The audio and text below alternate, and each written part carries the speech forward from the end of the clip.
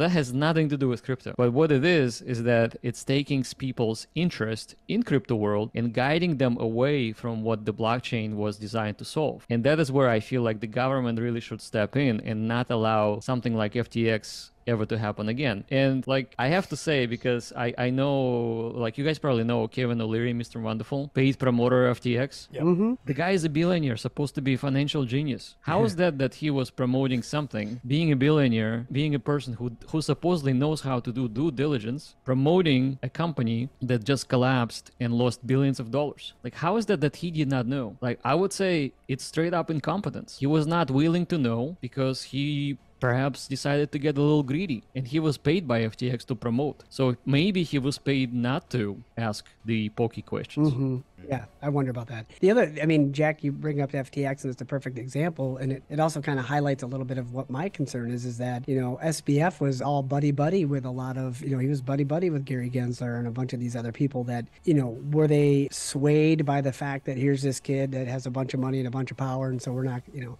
he's nice, he's a good kid, he would never do this. Were they that naive that they didn't look farther into what was going on, or were they in cahoots with it in some way, shape, or form? I mean, I think FTX...